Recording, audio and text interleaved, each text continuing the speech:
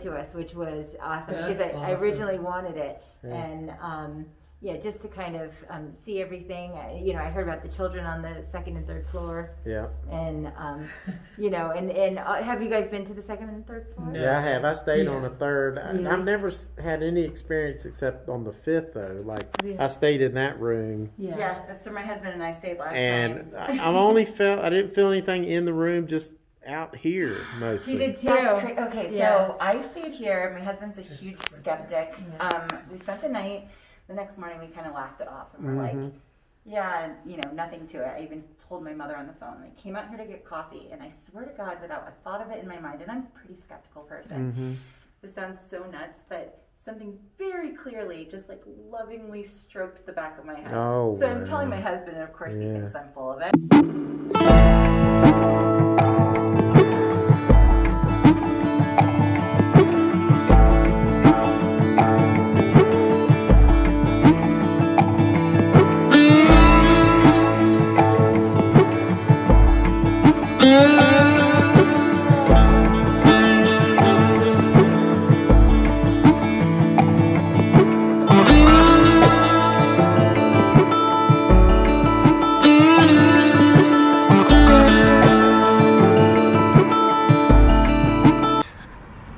I'm gonna stay at the Belvada, which is right here.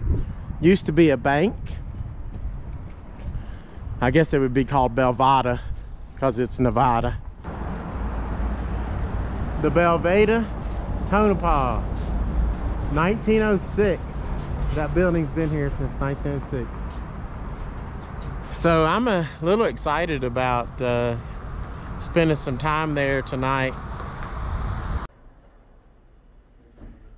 I'm inside the Belvada. Is it Belvada or Belvada? Belvada. The Belvada Hotel. It is absolutely beautiful. Used to be a bank. And it used to be part Oh, there's the old vault. Oh, the old vault's right here? Cool.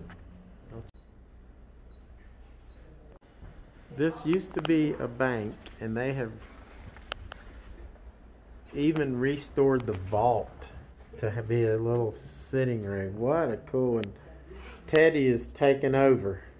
This is a very comfortable place. This vault area, it's really comfortable. I can just stay in here. The three old guys declared it our home. Yeah. Yeah. We're in the vault, and unfortunately, the only time we're in the vault, there's no money. But there is some nice furniture. But I've been told we are priceless. Yeah, oh, well, that's true. So Very true. This is cool. This is cool. I like these chairs. Very neat.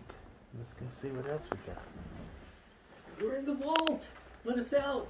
Watch your step. Oh, thank goodness it's not a time to open it. We can get out anytime we want. Okay, this is still being remodeled. Right here. The Belvada Hotel. Queen of Tonopah Carnival. Wow. I like the stairwell on this place. Really nice. Walt's wearing his cowboy hat, not me.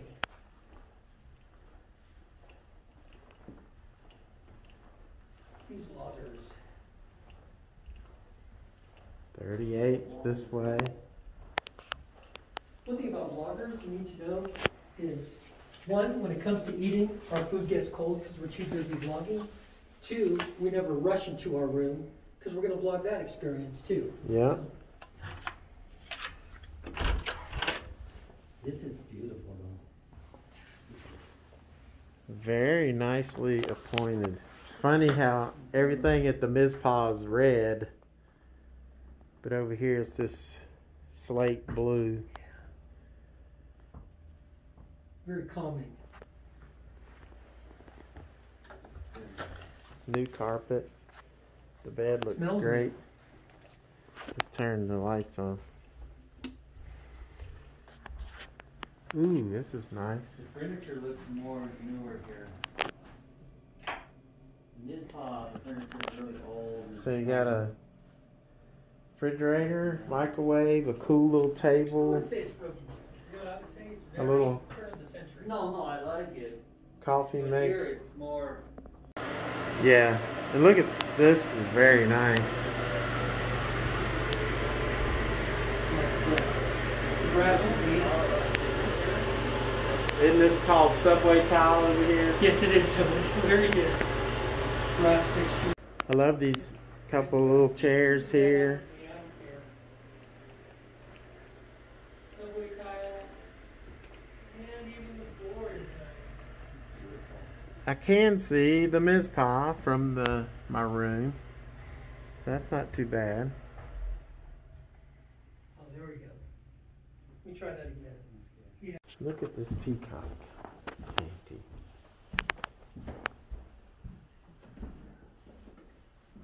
Very pretty. All the fixtures around here are pretty cool. Of Tonopah.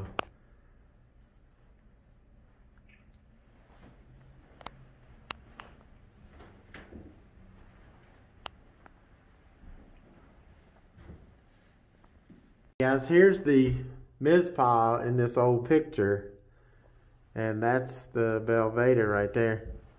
That's pretty cool.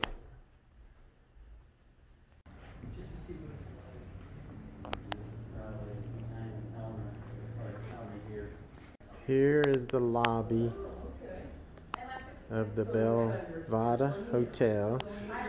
You can see Alan and Teddy there, but this place is gorgeous. It's beautiful.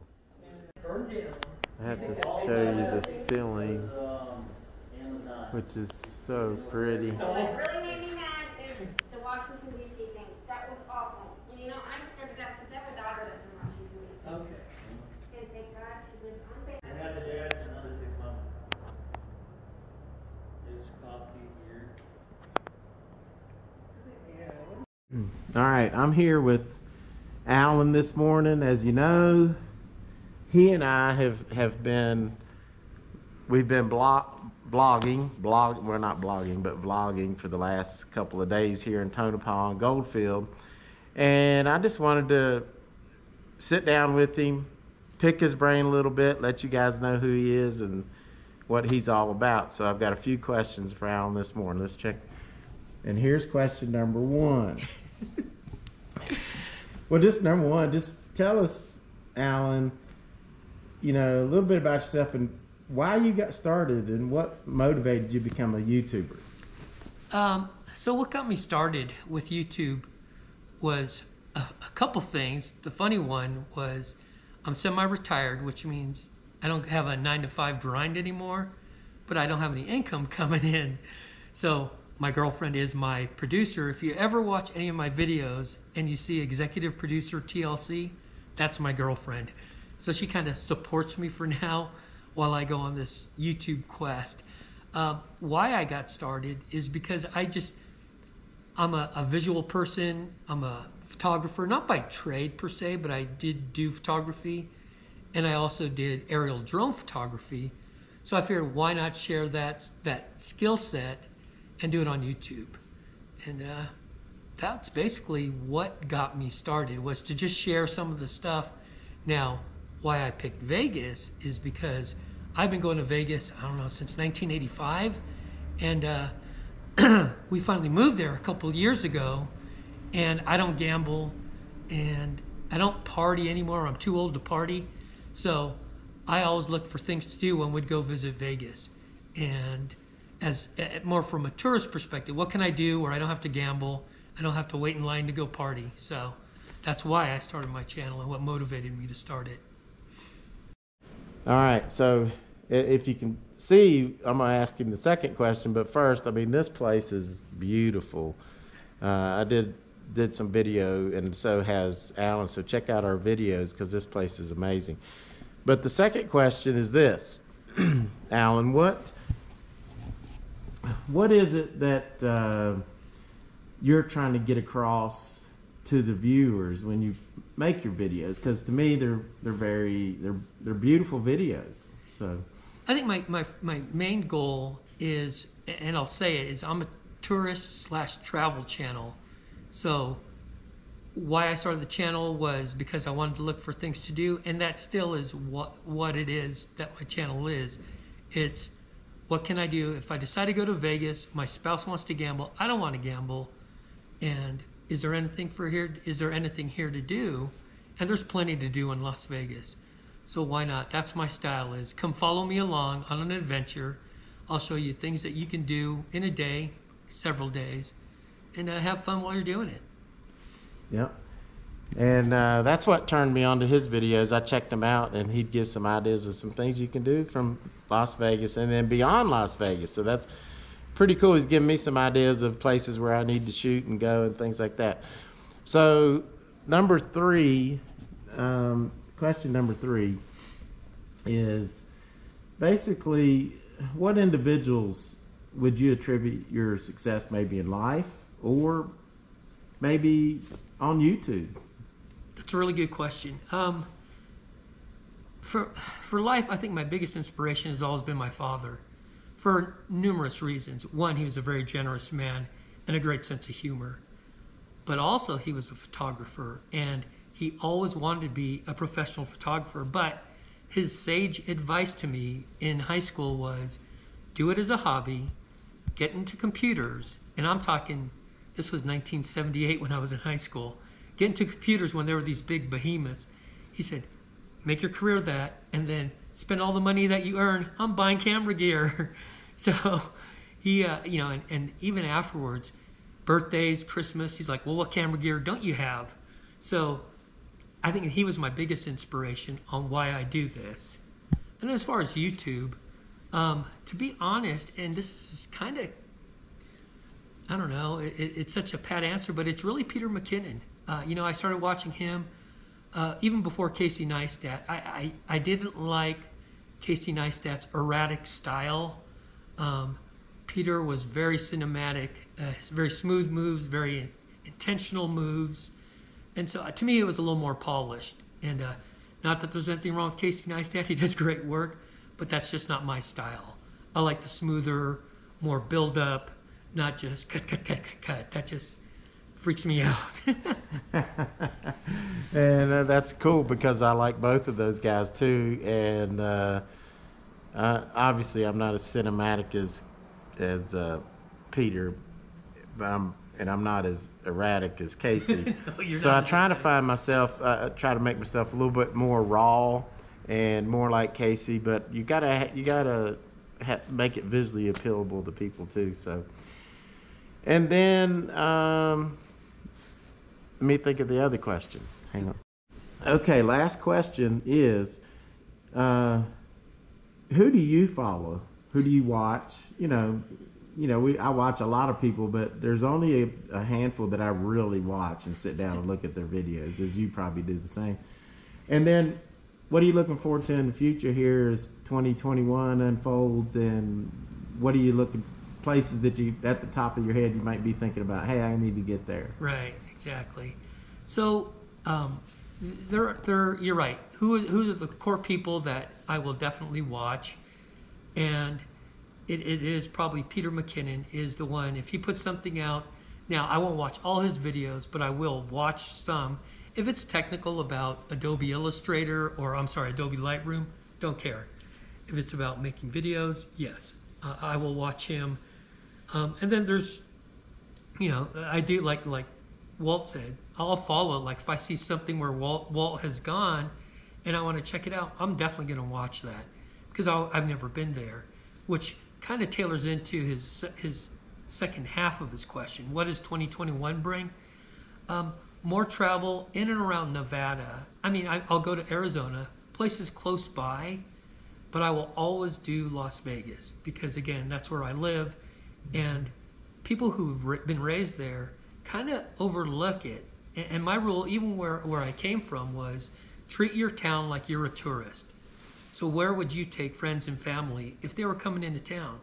So Vegas, yes, you can always do the Strip, Fremont Street, but what about all the little other side areas that are just as neat, very historic?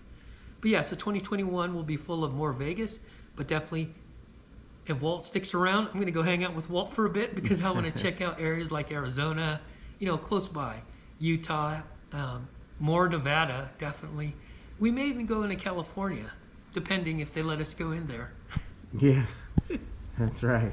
All right, well, I appreciate it. I've really enjoyed the last few days, Alan, so I think our fans will enjoy listen to what you told us today. That's great stuff. So we'll be doing more. Yeah, you've been a great host. It took me about a day, and everyone always comments on Walt's accent. If you guys know who Huel Hauser is, he will remind you exactly of Huel. He's got that down to earth, very, what is the word, approachable. Walt's great. So if you are subscribed to him, it's no wonder. I agree with you guys. So thanks again, Walt. Thanks for everything you've done these couple of days. Yeah, thank you.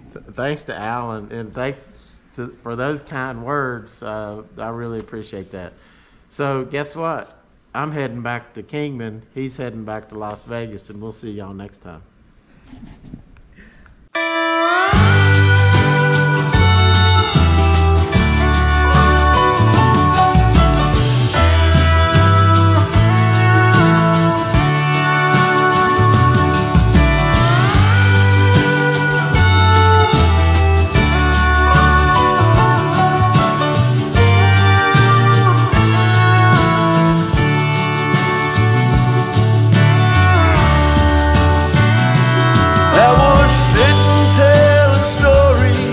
About the night I nearly filled my pockets up with gold, and I wish the same for you. I wish the same for you. And I had you there to hold me. It was good enough for them, 'cause I was alone. I was the only one. Yes, I